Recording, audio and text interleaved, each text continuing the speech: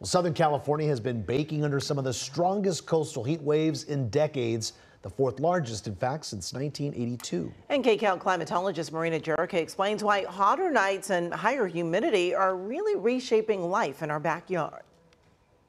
Southern California is famous for its cool coastal nights, when ocean breezes normally give us a break from the heat. But during this marine heat wave in the ocean, that relief has been rare. Humidity is higher and overnight lows are staying warm, meaning opening the windows doesn't cool our homes the way that it used to. That's more than uncomfortable. Nighttime heat is harder on our bodies, raising risks of dehydration, heat stroke, and even heart problems. So here's the climate signal.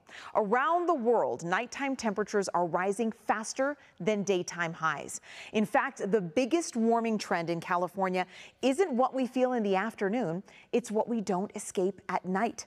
No other month is warming faster than September's lows. Average overnight lows in this month have warmed almost 12 degrees in a century, a little more than a degree every decade, which is much faster compared to the rise of daytime highs. So hotter nights also fuel stronger storms by pumping more water vapor into the atmosphere. And just offshore, marine life is under stress. Warmer waters hold less oxygen, threatening kelp forests and fish and the food web that depends on them.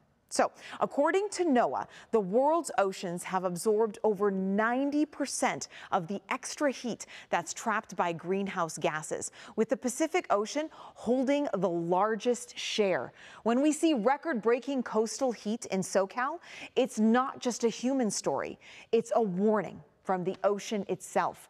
This heat wave is more than an outlier. It's a preview of what Southern California summers could look like in a warming world. Marina Jurica, KCAL News.